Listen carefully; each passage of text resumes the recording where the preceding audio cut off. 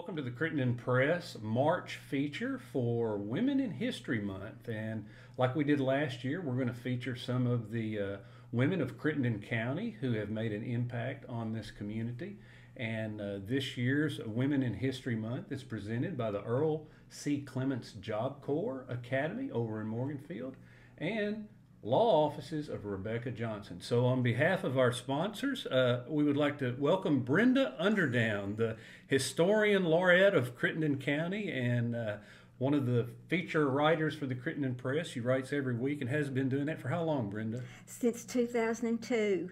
Gosh, this is the 20th year anniversary. I didn't realize that. Well, yeah, another reason to celebrate with Women in History Month. And probably it was either March or April when I did my first article. Mm-hmm. So 20 years you've been doing that.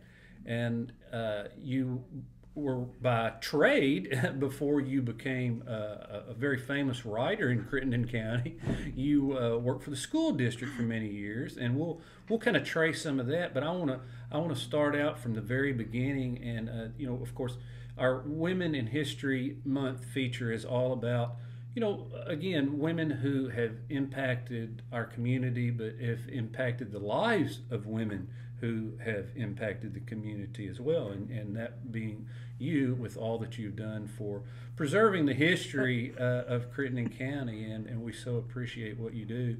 But just let's start, Brenda Underdown, from the very beginning. And you told me before we came on the air here that you look so much like your mother. Tell us about your mother. Well, my mother was Everly Brantley, and of course she married my dad, Billy Travis, and then I was born and raised at Crane.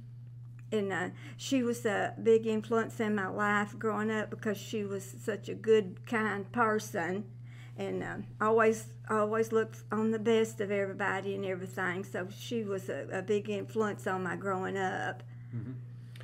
And tell us a little bit more about her. What did she do? Was she, back in those days, probably a stay-home mom? She was a stay-home mom, and Daddy probably wouldn't have let her work if she wanted to, because Really? it was the generation where they stayed home and was a homemaker. Mm-hmm. And another reminder of a reason to celebrate in March Women in History is also this is the 50th anniversary of Title IX, which most of the time Title IX is associated with athletics and girls playing sports, but it was so much more. It was very broad anti-discrimination federal law against discriminating against sex. So there were girls back before Title IX that couldn't take calculus class, couldn't belong to FFA, and we know how important those things are in the lives of our young ladies today, and sports is too, but it somehow just gets narrowed down to that sports deal. But I know Ellie McGowan, who was the president of FFA here, and has gone on to Murray State University. And I don't know if you've seen her, but she's on commercials now for Murray State. No, I didn't know that. So very successful young lady from Crittenden County who was very instrumental in FFA. And of course, they've changed that now. The FFA does not stand for Future Farmers of America. It's just the FFA organization because it's so broad in its scope now. But again, back to your mom. So Dad, it was just part of the culture. It was, yes, it was. So the mom? I guess she dressed you up every Sunday and drug you to church. Oh, or did you go along willingly? I went along willingly, Yeah. And that was the great thing about living in Crane, where I did. We walked to church because we went to the Cumberland Presbyterian, which was right across the street next to the school. So we was there when the doors were open. Mm-hmm. And I assume you went Sunday morning, Sunday evening, Wednesday evening. Because we had prayer meeting, we call it prayer meeting then, and I played the piano for him some. When did you start? What age did you start doing I was in the 4th grade, I think. I don't know how old I would have been then, 10, 11, something like that. So you would have been an old 4th grader probably at that age. I think. I mean, I would think 4th graders would be 9, maybe, 8 or 9, yeah. But you also walked to school, I Well, guess. yes, it was right across from where I lived, and so we were able to, me and my brother were able to just walk across the road to the school. And your school teacher, I assume it was a female. Yes, Miss Mildred Paris was my first through third grade teacher, so she was a big influence in my life too. In what regard was she an influence? Just because she taught you how to read and write, Yes. and do the arithmetic, Yes. and yeah. What else? What do you remember about her? Was she a stern woman? Was she gentle? I just remember her being kind and having patience with all of us. Because see, she had one through three grades in her room. And then you had another room with That was in the little brick room, and then we called it the big school. It had 4 through 6 in one room, and then in the other room it had 7 and 8. So, And then when you left the 8th grade in those small county schools, then you would come to at that time Crittenden County High School. I think Crittenden County High School actually started, what, 51 or 52? it's 51, I think. A lot of people get that mixed up with the consolidation of Marion High School and Crittenden County, which was in 1957. Yeah. So 1951, 52 was the first year for the county school. And that's, before that, I guess if you were out in the country, you had to go to Marion High School. They closed Crane School in 1962, and they bused the kids there. I think, Francis was still open, and Marion was still open. So depending on where you lived to where they bust you. But I was already out by then, but I just remember that happening. I'll take just a moment to, again, remind you of those who are presenting this for us today, our partners in our Women in History Month. The Earl C. Clements Job Corps Academy, and it's seeking employees. It offers a competitive salary, benefits package, and advancement opportunities, and they're looking for full and part-time employees, and they are an equal opportunity employer, and you can check out their openings at the Crittenden Press online. And also the law offices of Rebecca Johnson, who was featured here last year in the Women in History Month. And Rebecca Johnson, for over 30 years, has been offering experienced and trusted advice here in the community regarding estate planning, inheritance, tax planning, powers of attorney, living wills, irrevocable and revocable trusts, Medicaid qualification, prenuptial agreements, estate administration, filing of probate documents, and more. Rebecca Johnson's law firm at 217 West Belleville Street in Marion. And those prenuptial agreements probably didn't work very well back in the day, did they, Brenda? When did you ever hear that? I started to say, not till just the last 10 years, I guess. Yeah. It just wasn't part of it. Women just did not have the rights, either by law or culture or societal value, the way that they were treated. And not that they were perhaps treated bad in the sense they probably at the time didn't realize they were missing what.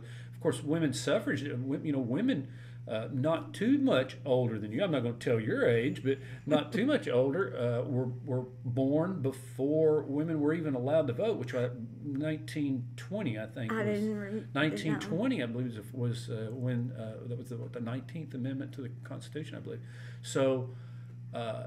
There are a good number of folks still alive today, maybe that wasn't old enough to vote when that happens, because it happened because that would make them, 118? That's what I was thinking, they'd be 100 years old. Yeah, 120, I think, right now. Well, and for that matter, divorce wasn't all that prevalent as it is today either. I mean, it's changed too. It's just much more common, which, some of the values I think that we had years ago that we have lost certainly protected the family structure much more. It may have left some misery with one spouse or both, but it did. I think the children benefited. That's one of the problems, don't you think, that we have? Yes. Yeah. So tell us a little more about Mom and what. Did she, after you were gone from the nest, you had I know you had at least one brother. I had one brother. and he was named after your father, and he was a wildlife biology. I mean, a wildlife officer, right? He was for a while, Yeah. but then after he got out of that, he still always loved it. He did taxidermetry for a while and made silver and turquoise jewelry for a while. You know, I think I've told you I have a letter opener. It's in my office up front, and I just really cherish it. It's a beautiful piece that he made out of a deer horn. Yeah. Well, and I think he made you something out of bear claws too, because his jewelry shop was called Bear Claw Shop, and he made you a belt buckle, I believe, that had a bear claw on it, because I remember bringing it to you. But he did that for a while. You know, if I did, I don't know what I've done with that. I do not remember. I still have. You sure it was me? Well, I've got to go look for that, because I believe I would like to have my bear claw belt buckle back.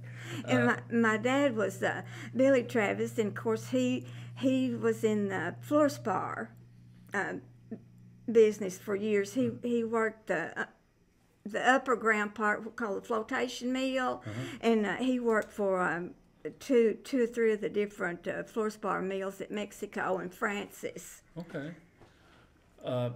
Now tell me, you in your columns in the Crittenden Press refer quite often to Bell's Mines area as being a kind of a homestead, or some of your That's homeland. where the Travises, where Daddy's Travises lived. The Bell's Mines Church. I had a great-grandfather that was pastor there and a grandfather that was pastor there, and both of them at one time were school teachers there. And a lot of the Travis families buried there at Bell's Mines Cemetery. Of course, the church is gone now. It's gone. That's what inspired me to do that first column that year. That's what got you into writing yes, about history? With much prompting from you, much coaxing from you, that's what made me do my first article. They had burnt the building that year. In January of 2002, they burnt that building. I'm sorry. Go ahead. And then at Crane, they had the dedication of the new building, the new Crane. It was U.S. Presbyterian Church then that had been damaged in the tornado. Yeah. So I had the losing of one and the beginning of another one. Yeah. So back to the Bell's Mine Church. I think I remember going out there at least a couple of times before it was razed, burned, torn down, whatever.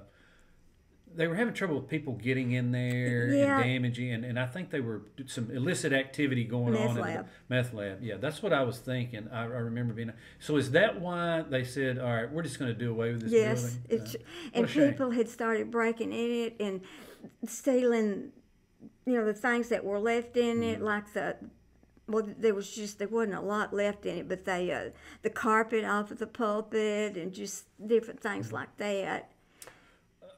Of course, it was in a very, very remote area. In fact, that area now is a wildlife management area. It is. And I think to a great degree that will preserve that area in a pristine fashion for many years to come. I do too. Do you go out there and wander around? I just usually go to where the church said and then wander around in the old cemetery. Yeah. It's kind of interesting. There are people who enjoy visiting cemeteries, and that may sound morbid to people, but I'm one of those. I'm kind of a history buff. I love them. And, I wish more tombstones had some writing on them, or I like the photographs where some of the old time guys and women you see on there, and it just kind of gives you a glimpse into those people's lives. I think it does too. Each of those stones has a history of its own. I agree. Yeah.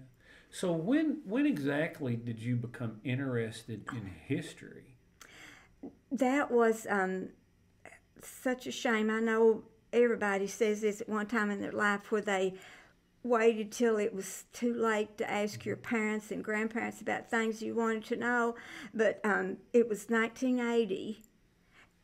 And what got me interested in it is Eric LaRue was the high school teacher, and one of the projects he had his students to do was do a small genealogy chart of their family. Well, both my children, Tina and Steve, had to do one, and of course I helped them with it, and it just sparked something in me that got my interest in it. Well, the genealogy was the first step.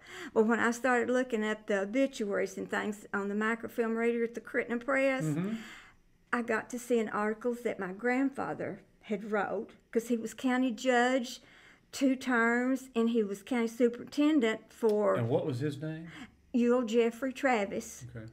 And he loved history, and he wrote articles about, well, he wrote the Bells Mines article, and some of the people that lived out there. He wrote biographies about them, and that got me interested in the history part. Well, then I started looking for items that pertain to Bells Mines and Dykesburg, Tulu, these little counties, communities and stuff, and I just got hooked. And then 10 years later, you start writing about it, and the rest is history, so to speak. And I don't know if people know this or not, but it's Chris Evans is the one that got me started in it, because he would come to the library on Saturday, I think, to get tapes. When you were going places, you'd get those audio tapes. I think that's what you would... I think I did a little research over there that I could get my hands on when I was writing one of my books. Okay. Yeah. Well, he would see me every week at that microfilm reader, and he kept telling me, you need to write a history article.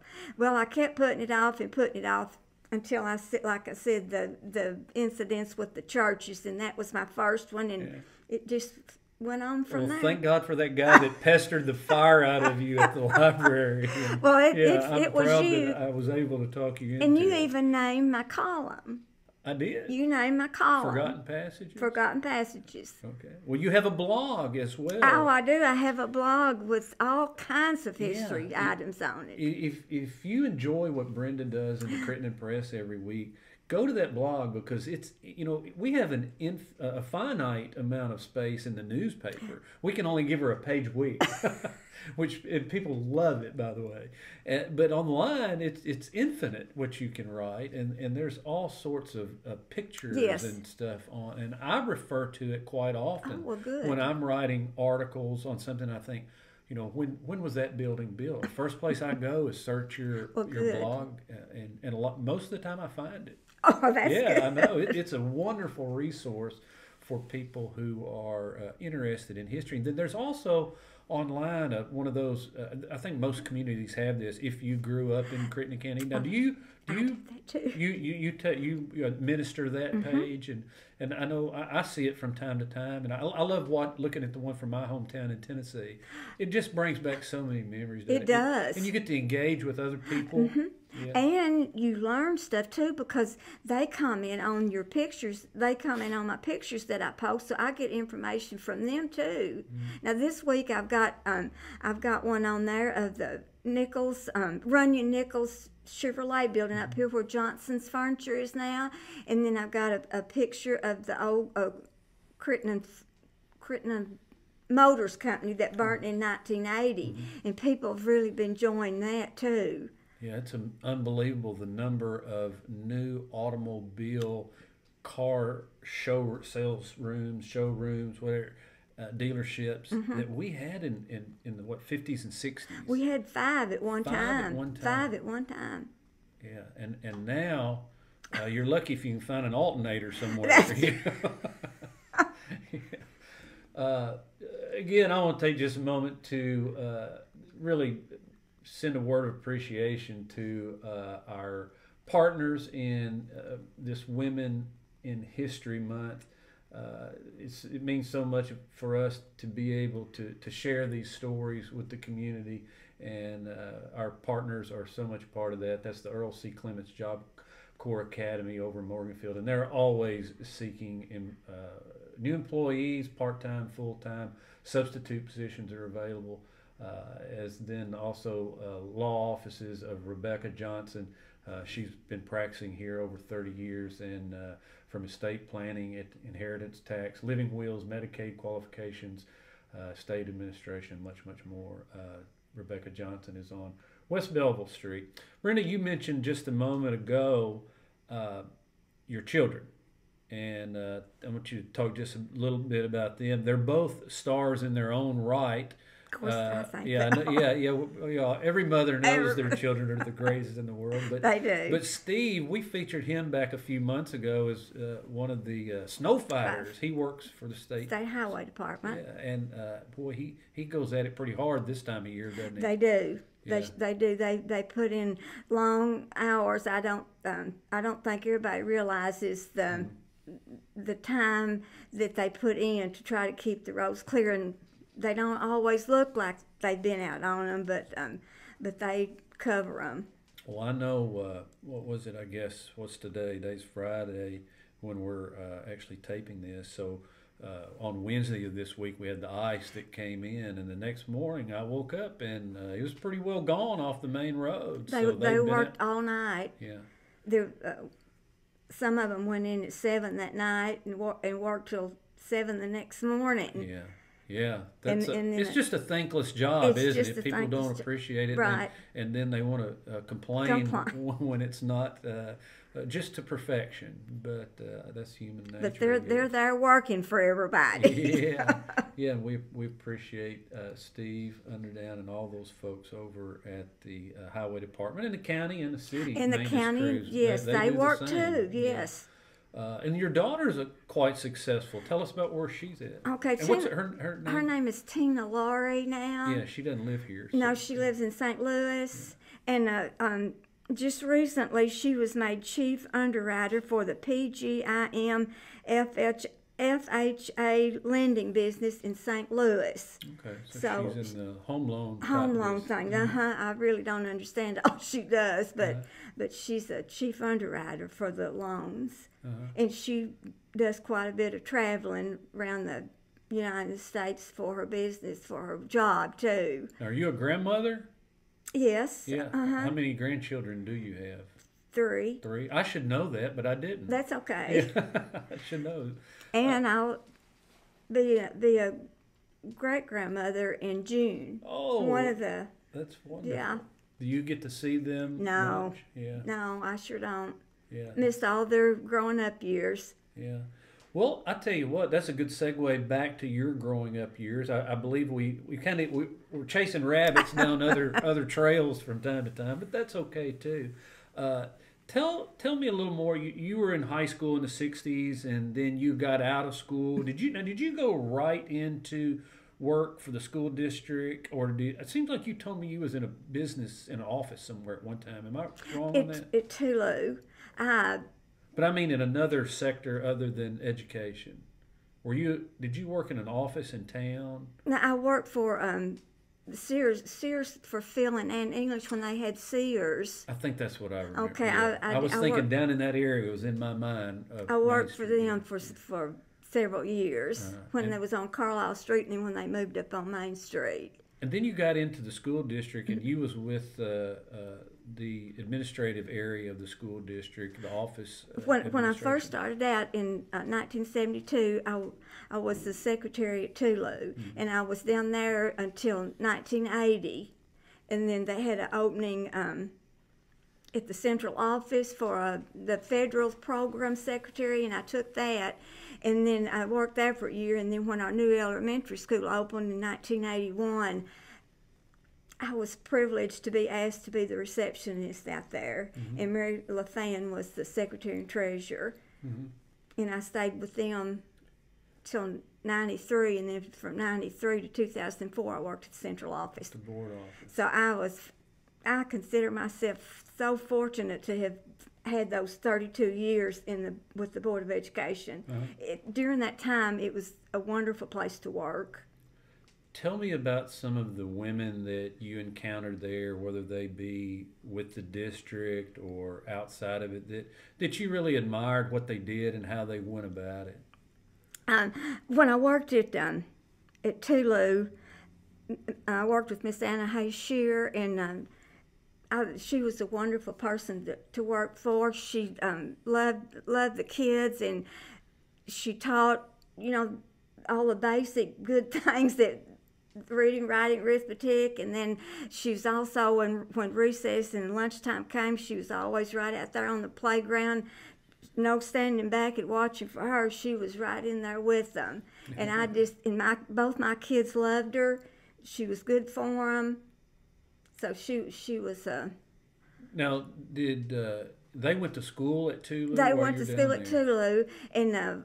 Did you live in that district down there at the time, or did they just ride with you down? No, we lived in that district because I lived on St. Jane Tabernacle Road. Out at the farm that you all had. So we lived in that district. Yeah. Who else? And then when I worked at the elementary school, Miss Sylvia Thurman was my boss for several years till I changed positions, and she was a wonderful lady too. Very well thought of, yes. Respected, and was in education for many years. Was the principal at the elementary school. In fact, I think every principal of the elementary school since her has been a woman. They have. Yeah, they have. But I know Melissa Jones Tabor, and then after that was Miss Gilkey. I don't remember, so I lost. Of course, yeah, I believe she was for a time, and then she's moved over into another capacity, and then Riley, Sarah Riley's there now, and of course the school district here has had 2 women superintendents over the years, and you worked under the first one, Frederica Hargis, which. Kind of some controversial time when she was here. Yes, it was. It didn't end real well, but then we had Miss Yarbrough, who came over from Webster County, and boy, has she done quite well. And she's working with the education commissioner now, the commissioner of education. She was really interested in, Miss Yarbrough was really interested in the county too. I know she made several trips to her and Phyllis Orr made several trips to the History Museum to see the history of the county. And then she asked me to help with the history of the old schools that I think they're still pictured on one of the walls at the Rocket Arena. Right. In the entrance part, I think. I think they've moved them, to be honest with you. I believe they're in a library now. Oh, okay. Well, I helped do those, and that was Miss Yarbrough that wanted that done. She thought it would be good to feature those old county schools, the rural schools. Yeah, she was great. She was a great educator. I thought so too. Yeah, very intelligent, and for obvious reasons has been very successful since she's gone on from here. Of course, anybody that seems interested in our local history, gets my vote. Yeah, I like that. And you were telling me also about a teacher you had at Crane. Did we talk about her? No, I'd like to just for a minute. Go right ahead. This kind of sounds like I might be self-pitying myself, but that's okay. We can do that. If you admit your sins, you can be forgiven. Okay. But when I was in the 7th and the 8th grade at Crane, I was chubby. I had freckles. You were chubby? You're such a... I was chubby. Oh, really? So there's hope for the if that's a problem with you. It was because I got negativity on there. Ridiculed for it. Yeah. Till I hated school there for a while, and I had freckles. Another thing most kids didn't have, and then I had glasses, so I was 4 eyes. So I was miserable. And my 7th and 8th grade teacher, Miss Annabelle Alexander, was a godsend to me. She changed my whole life. Now, I'm gonna chase a rabbit real quick, but now she is Sarah Ford's okay, great. We're gonna have Sarah Ford on this same program pretty soon. So good. That's interesting.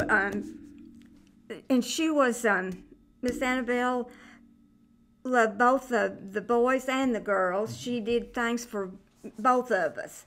But with me, she helped me in 4-H. She got me interested in 4-H. And through her working with me, I lost weight. And she got me to do demonstrations and things in front of a group where I wasn't afraid to stand up in front of people. Yeah. And then, like I said, she's the one that nominated me to be most likely to succeed. So most likely to succeed from Crane School. In what year? That would have been 58. Yeah, and obviously you've succeeded. You're right for the Crittenden Press now, for goodness sakes. I mean, how higher can you get? Well, that's Brenda? right. But I give Miss Annabelle Alexander so much credit for changing my life around during those 2 years. That's a wonderful story. Made me feel like I was somebody, you know. Not some little fat chubby girl that the boys called fatty and four. Well, I'm surprised you haven't tried to get those guys back. Or maybe you have, in a very clandestine way. That I'm not sure. You write them down a little bit and get them back. But she definitely hit me. You know, Brenda, we've gone for about 30 minutes now. I know sorry. Time flies, but I tell you what, I want to take on the last segment here. I really want to ask you a couple of questions that are just really on about how you're writing for the newspaper and your historical work with the museum. I know you do that. You're very instrumental in the Crittenden County Historical Museum.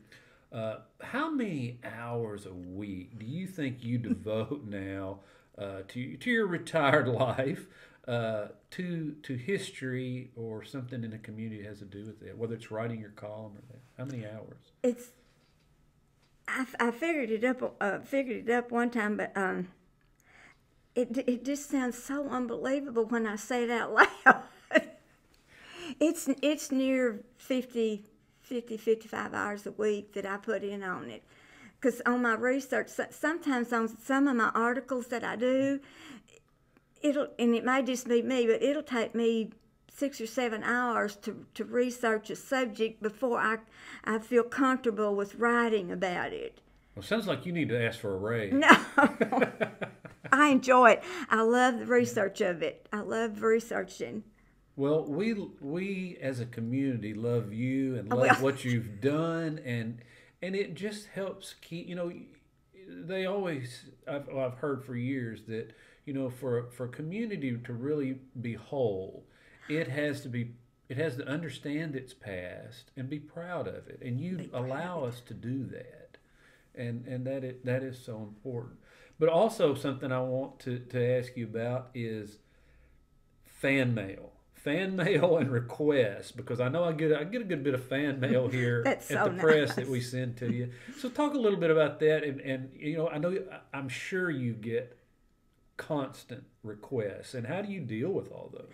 Well, if there's any way possible, I find what they want to know. There's some more when some of my time goes is looking up stuff for other people that ask me, because I'm also administrator of the Crittenden County Genealogy Facebook page, and I get a lot of requests on that too, and I always try to answer them if I possibly can. And if I can't, I'll try to point them to somebody that can. Have you ever gotten a request that was just really off the charts, just like, or maybe somebody, my great-great-grandmother was murdered by somebody, and I'm sure there's a lot of things like that out there. I've got several of them, and thanks to the archives of the Crittenden Press, I've been able to help them because it would be written up in those old press articles, and I was able to look them up and give them the history of what they wanted. And you and I have talked about this before, but I feel like here at the Crittenden Press, we're writing the history of the community just a week at a time. Yes. And chronicling that and archiving it for history. And so that brings me to my next question. Where do you do most of your research? Do you do it at home on your computer? You go to the library? You do it at the museum? I see you everywhere. So when I first started, I had to do all of it at the library and the courthouses. Went around to all the different courthouses in the county. But things have changed, as we've talked about before, and I can do most all of it from my home computer. Yeah. Because Chronicling America, the newspaper site, right. And I got Ancestry, and then Google brings up lots of things. So I can do a lot. I can do a whole day's research just sitting in front of my computer. And so this remote working it suits you just fine. Uh-huh. You'd rather do that than be at the library where people like me come in pester you to write articles and give you more to do, right? I just like being able to be home in winter weather. Yeah. And otherwise, I love being up at the library with the microfilm reader and the old microfilm and all the books on the shelves. And well, speaking of the library and Women in History Month, excuse me, we really have an outstanding librarian, outstanding. Brandy Ledford, put together that program, the Outlaws Tour. Outlaw Tour, Ohio River Outlaw Tour. which is back in the fall, and just an incredible program. Anyone who missed that missed out. You know, so kudos to Brandy. Yes, Who to Brenda. Yes, has a great impact. Still having a great impact. she is On the community, and most people don't realize that Brandy is just from across the river over in Southern Illinois. And she's married to the city administrator, and that's how they ended up over here. But great job. I think she likes being here because she's close to her family now. Yeah, I bet. So again, so happy to have Brenda here to start off our series this March of 2022 for Women in History Month, and most likely to succeed at Crane School, Brenda Underdown, and how successful, gosh, has she been? And she brings so much joy to many of us in Crittenden County with her articles and her stuff that she does on social media, the blog, and the museum, and again, she just spends pretty well. Sounds like your whole life is dedicated to it now. But I love it, and it's just fun to do. Yeah. Well, we're very happy to have you, and we're happy to you. have those who've presented this Women in History program, the Earl C. Clements Job Corps Academy over in Morganfield, and it's always seeking employees. So give them a shout if you're looking for employment. They have competitive salary, benefits package, and advancement opportunities. That's for full and part-time and substitute positions for teachers, and also administrative and office type help as well. And then Rebecca Johnson, the law offices of attorney Rebecca Johnson here in Marion for more than 30 years.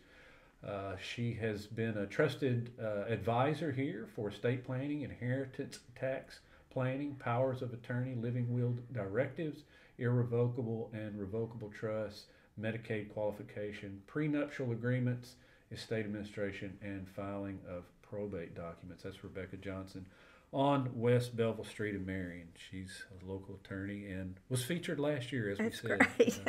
Another great woman in Marion and Crittenden County. And Brenda, again, thank you so much. And thank you for having me. We'll be anxious to see what's in the Crittenden Press Keep this week. watching the Crittenden Press. All right. Thank you.